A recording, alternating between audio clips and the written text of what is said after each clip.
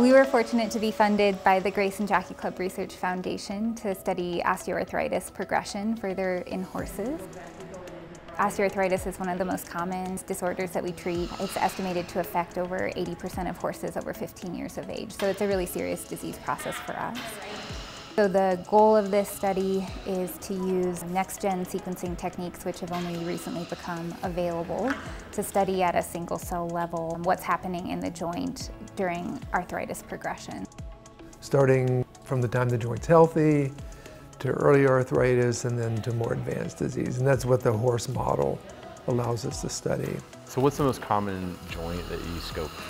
This one? Stifle a lot. So We're fortunate to have Dr. Jason Stoneback here from University of Colorado Anschutz Medical Campus.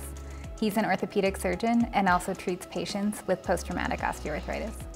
It's an exciting opportunity to look at how does arthritis start, how does it progress, and are there indicators that we can pick up on early in that progression.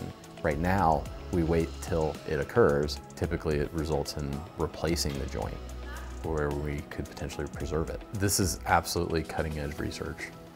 For example, if an equine patient presents to us following injury, we would have detailed kind of the progression of how arthritis unfolds in the joint, and so we know that at that stage of disease, perhaps this gene therapy or another orthobiologic is most appropriate for that stage of disease. A good example would be someone who dislocates their shoulder. They have an increased risk of developing arthritis. We don't know which of those patients will ultimately develop arthritis from that injury. If we had some way to measure who will develop that arthritis in the future, then we can intervene before it occurs.